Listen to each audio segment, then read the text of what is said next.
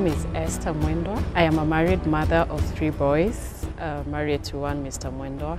I learned about the CSC campaign in one of the services in the month of October last year. I remember the service that I attended, we had the footage of several people talking about faith as being their currency. During the sermon, Pastor Robin actually talked about instances that they'd given with his wife. But when I was seated there, just God spoke to me on how much I could give, because God has blessed me with different businesses, and I was like, from this and this business I can get A, B, C, D. Before the end of that week, I left, went to China. My ticket was paid for. My accommodation was paid for. I got money for pocket money. That is like $500 for your pocket money. Believe me, nobody will give you that kind of money.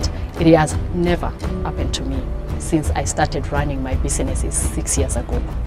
This is nothing that you need to be pushed to do, because each and every one of us, God has blessed us in our own little ways, in our own big ways, whichever way God has blessed us.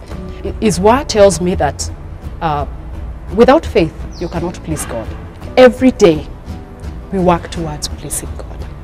If you are not picking this form and just pledging, believe me, you're not pleasing God, because this project is for us, is for our children, is for generations to come. And believe me, if you write this form and pledge, God is going to provide. It's not about you, it's about what God can do.